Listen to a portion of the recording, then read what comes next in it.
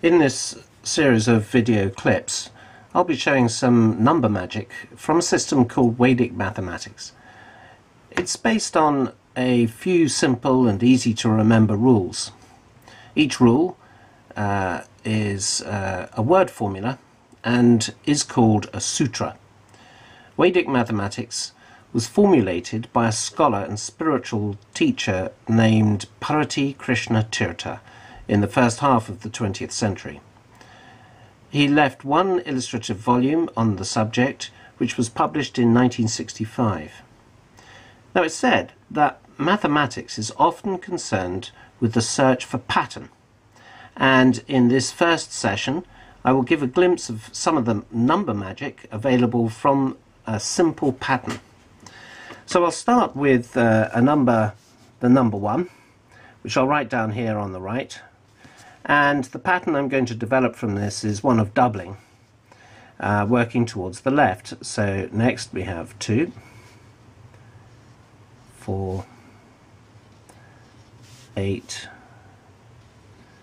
Now when we get to 16, instead of doubling the 16 to make 32, I'm just going to double the 6 and then add the carry 1, making 13.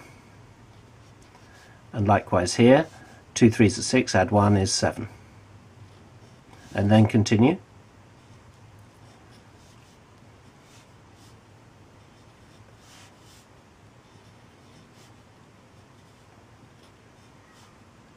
And at this point you might ask yourself, well, is this going to go on forever? Or will it stop? In fact, it does stop after a while, as we'll see in a minute. 2 7s are 14, add 1 is 15. And continue.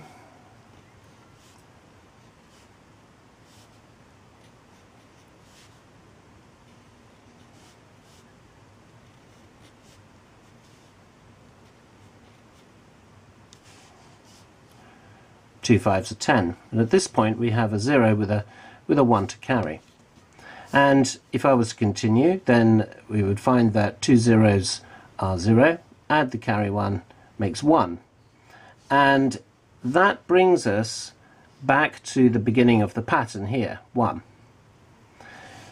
Now what's rather remarkable is that if I place a decimal point here with a 0, then this series of digits, 18 digits in all, gives us the decimal equivalent of the fraction 1/19. And it repeats, so we would put a recurring dot above the first digit in the pattern and another one over the last. And so this pattern, recurring pattern of 18 digits, happens to be 1/19. And it is possible to generate the sequence starting at the left instead of the right, as I'll show in the next session. But before finishing, there are a few quite interesting, intriguing elements to this pattern, which I'll show. If we take the first half of digits, the first 9 digits, and write them down, and then put the second half of digits underneath,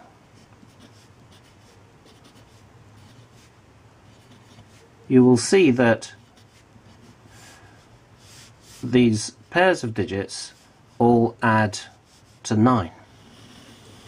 They're complements of one another.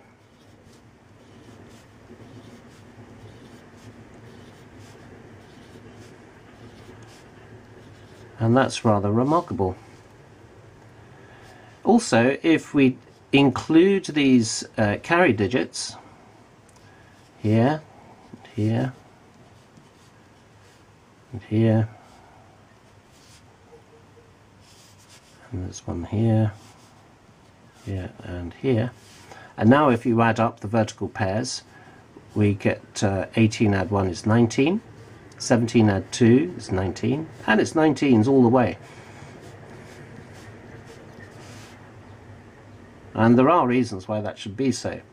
But these digits, you see, they're not random. They're highly ordered. And you can see that there is an order in this pattern, a symmetry.